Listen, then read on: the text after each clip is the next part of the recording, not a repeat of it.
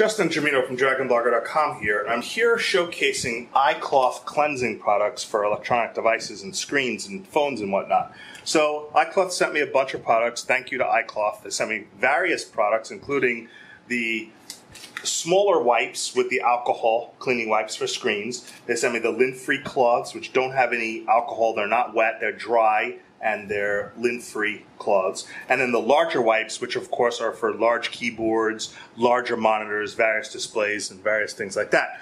So I'm going to go ahead and I'll show you how they work. I've got two Kindle Fires here with dirty screens, smudges. I'm putting fingerprints all over them. I got my Chromebook here, putting smudges, fingerprints.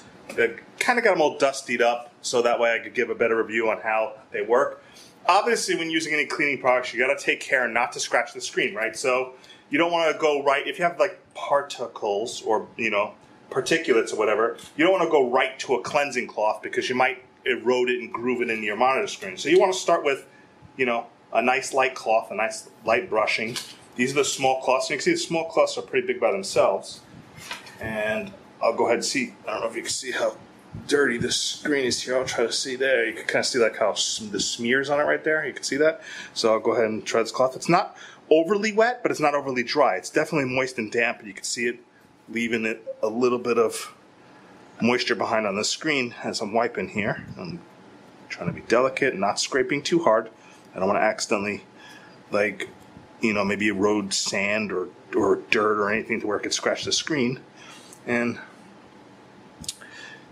let's shake this off a little bit, do a little more. One direction, another direction. And see how this one does here. And see how there's a little bit of residue. Let's see how that residue evaporates. And this is their large cleaner 5x7 wipe. You can see all the fingerprint smudges are completely gone. Almost all the dust is completely gone except for a little bit in the corner here. And again, you might want to do a dry lint-free cloth first before you run the cleanser on it. But mostly, other than a tiny little bit of lint, just a tiny little bit of dust, it definitely removed all the streaks. So that's that one. Then this here is the larger 9x12 inch wipe. Open this one up for you right here. This one is rather large. Again, it's wet like a giant moist towelette except with alcohol 70%.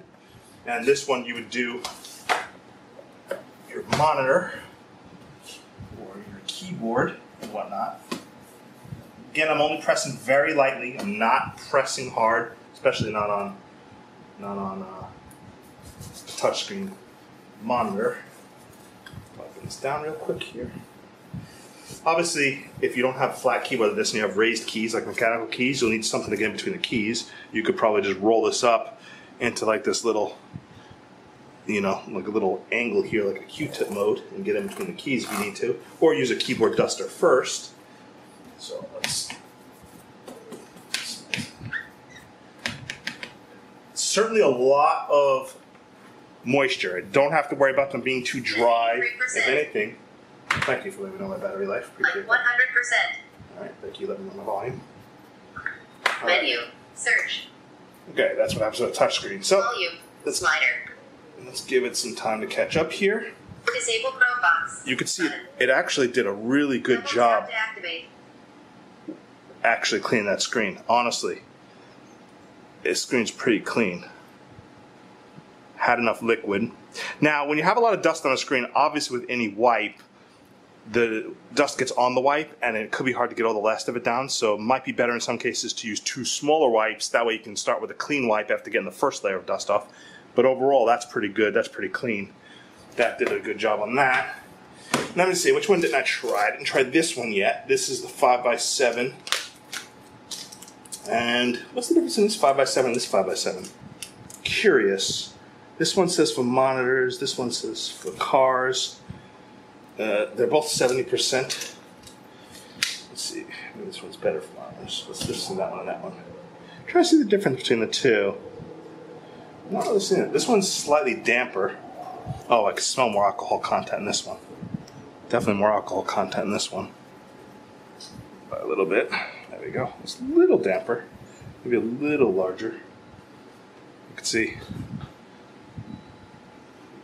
all the streaks off right there. Now, I buy cheap monitor electronics wipes and cloths, and I'll tell you, my son, he'll tell you how much he likes these cloths, because the moment these boxes came, he was just savaging through them, using them up like crazy. They're actually a really good deal. They clean very well. They do a great job. It's good to have one or two in your pocket, you know, to clean your phone screens when you're on the road, things like that. I'm pretty impressed with the iCloths. They're definitely not the type that dries out. I like that they're individually wrapped. They're nicely sealed. There's enough moisture in them that you don't have to worry about them drying out, and it's just not working very well. So these are the iCloths. I've used them to clean several electronics, keyboards, mice, you know, over and over. My son's used them for his mouse, for his monitor, for his laptop, his Sega laptop, and we've been pretty happy with them so far. So this would be a thumbs up for the iCloth cleansing products. Thank you for watching.